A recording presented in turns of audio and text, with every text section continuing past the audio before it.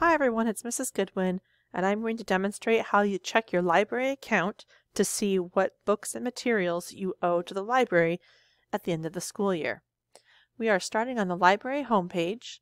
We're going to scroll down till we find the library catalog button.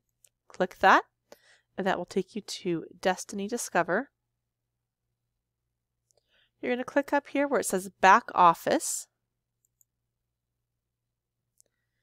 You'll click over here on the right, Login, and you'll click Login with Google. Now you're logged in. I'm logged in with my pretend student, Seiko Student.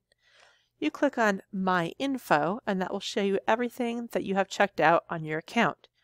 This student has 2 library books, and they have 8th grade textbooks, one 7th grade textbook they never returned, and a copy of The Paper Cowboy that they read for class, which is considered a textbook. If there are fines, they'll be listed here. It shows you the price of everything. You don't owe anything until it is completely not returned or is totally damaged. We just want the books back.